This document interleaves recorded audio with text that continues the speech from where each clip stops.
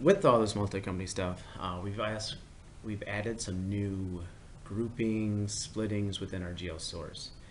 So there's two new ones. Company group, basically available on all your sources. So we do have our standard transfer funds in and transfer funds in, transfer funds out. So if the order was delivered by company one, but the payment came in with a different order on company two, when you apply those together, we create these automatic fund transfers, which will actually move the AR from the payment from company two to company one, so that way the correct balances are on the correct balance sheets.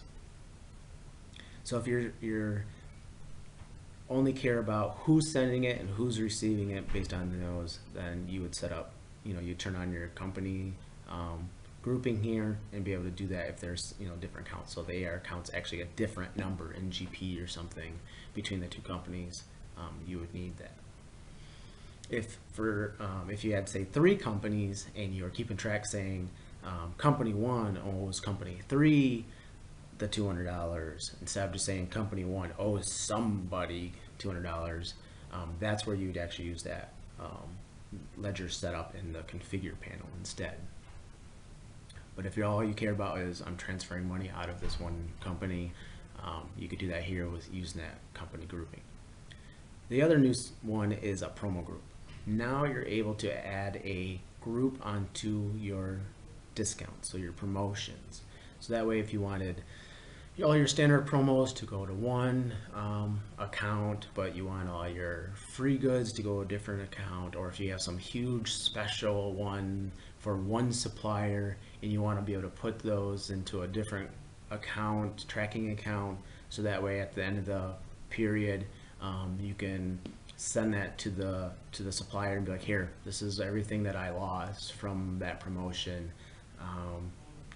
You get a rebate back of the 50% or the 100%, whatever it's going to be. That one, because it's tied to promos, it's only on the order line discount source. So under GL sources, I'm going to go to order line discount, since that will have both of them. All of them have all these different groups showing, but as you can see, some of them are grayed out because they're not really used on that source, like some order line cost. Well, AR write-off reasons has nothing to do with order line cost, so that's grayed out, not needed. Order line discount, on the other hand, I can have my programmable groups and my company groups, which what that does is add them in here, split things off more. So if I actually turn them off, it's a very simple, what item group is it? I can actually probably turn that one off too. So everything that's discount, it's gonna debit sales and credit receivables, everything. I don't care. Well, no, if it's company, so I might actually have them called sales and receivables, but maybe for the main company, it's my it's account 300 for that database in GP. But for company 2, the exact same account is actually 301 in the GP database.